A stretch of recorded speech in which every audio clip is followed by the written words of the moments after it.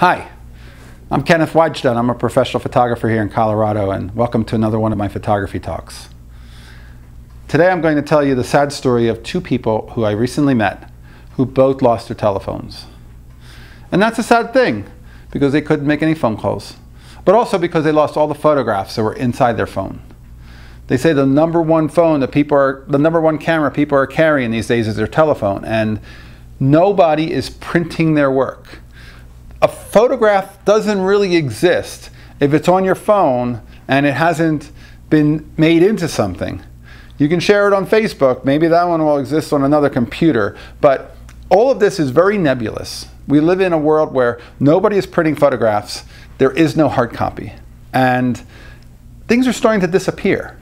People are losing the photos from 5 or 6 years ago on Facebook.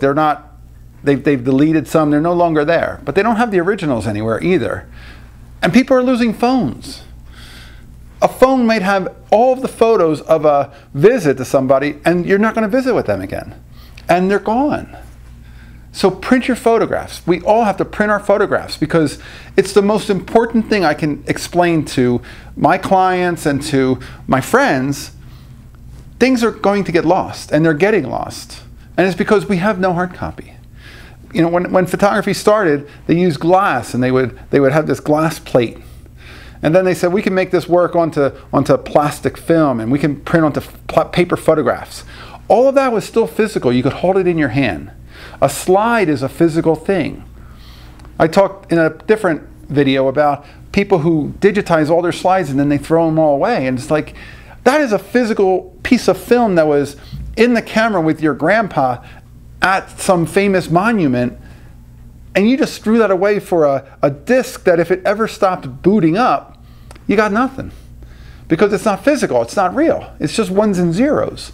So keep your film, keep your slides, don't throw that away. That is your family history.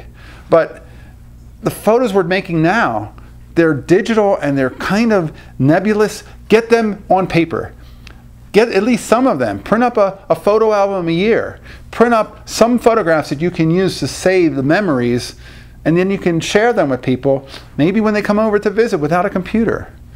Maybe a small little album that you keep in your pocketbook or your bag or your camera bag, and you share it with people.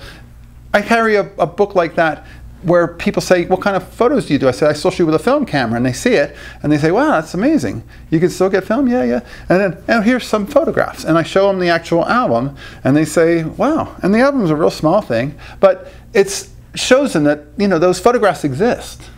Print our photographs. We have to print. Tell your friends, tell your family members, it's important to print our photographs because they're not going to last otherwise.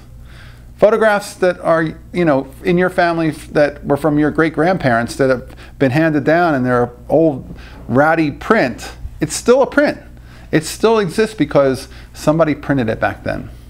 And if we don't do that, future generations will be without the photographs that we're making now because there won't be any hard copy of them. All right, that's today's photo talk. Thanks for watching. I'll see you next time.